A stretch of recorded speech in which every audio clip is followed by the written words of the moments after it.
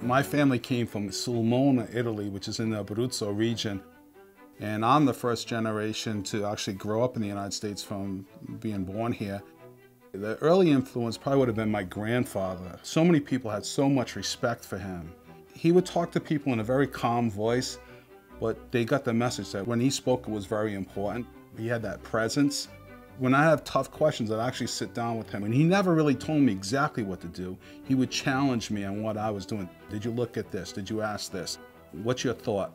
And in the end, I'd walk away and I actually thought I solved the problem. And that's how good he was at what he did. And I think I took on a lot of those traits from my grandfather.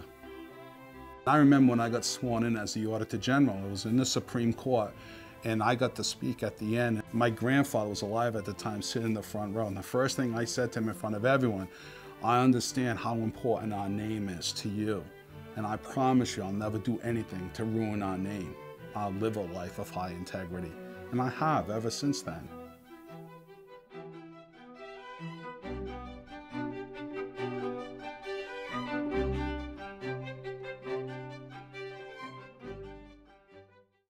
You know, if you look at what's happening in our economy today, there are so many people nervous about what's going on. They don't trust the government. They don't trust the world. They don't trust business. They're looking for someone to trust. To me, you can always trust a CPA because our foundation is based on trust and based on integrity. So if you live that every day and you have integrity, unquestionable values, people will believe in what you have to say. And just like my grandfather, to have that presence, and people know you can go to this person because he's going to tell you the truth. He's going to tell you what you need to hear, not what you want to hear.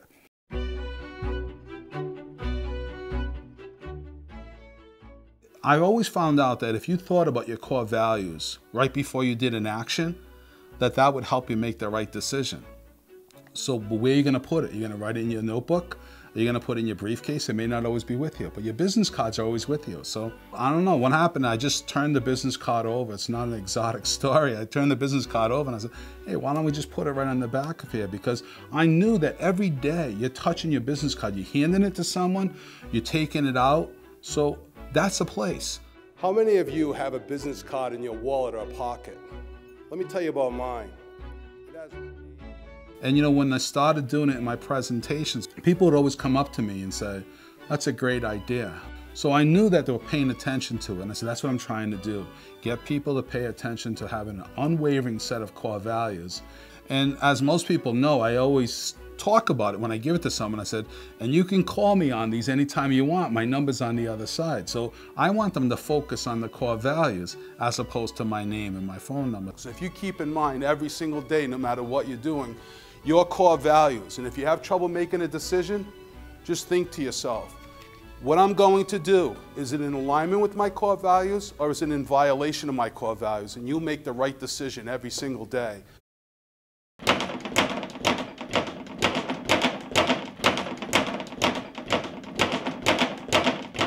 I'd have to say that one of the things that really helps me in my career is the discipline that I've learned from the martial arts.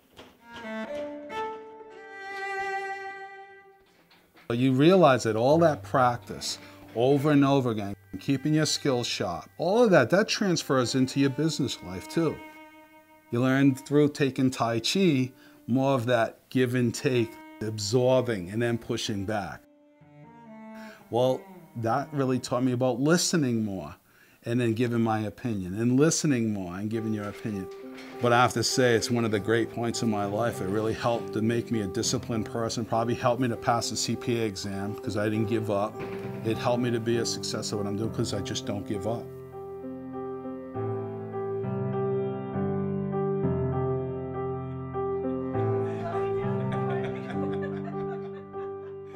If I was to talk about my source of strength, it would start out with my family, starting with my wife, Kathy. She is my critic who will challenge me on whatever it is I'm doing. Do you want these like that or you want me to break the yolk? I'm going to take it. Yeah? Okay, ready?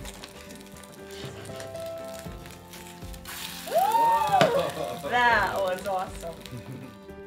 All the time concerned about helping me to be a success. She's really been my biggest supporter and the best partner I could ever ask for in the world. So it starts there. She wants me to be a success. I want her to be a success. And that's what you can do when you have a great relationship. You can tell people what they need to hear, not what they want to hear, because we trust each other. It goes all the way through, family, business, everything else, to have those kind of values. But when you can have a relationship with your spouse, you can be totally open about what's going on. It can only lead to success.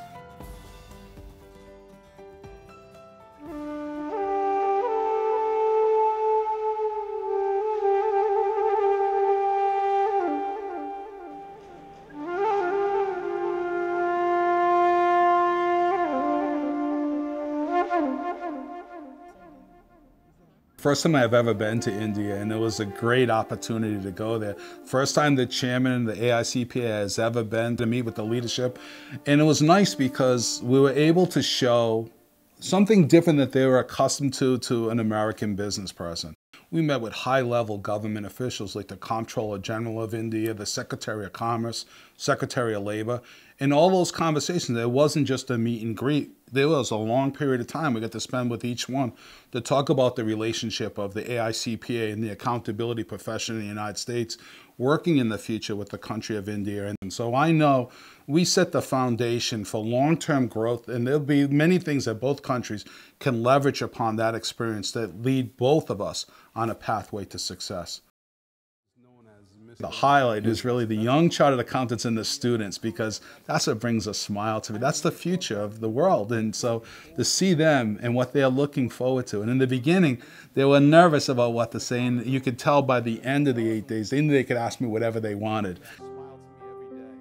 I went into the conference to do my presentation. And as I was walking in with Kathy, this individual came walking out and said, "You don't know me, but I know you." He said, "I saw your speech on YouTube and I read your speech about your business card. I want you to know that I came back and I changed the business cards in my accounting firm. They all have your core values on the back of the business card." I was blown away by this. It was like an incredible thing.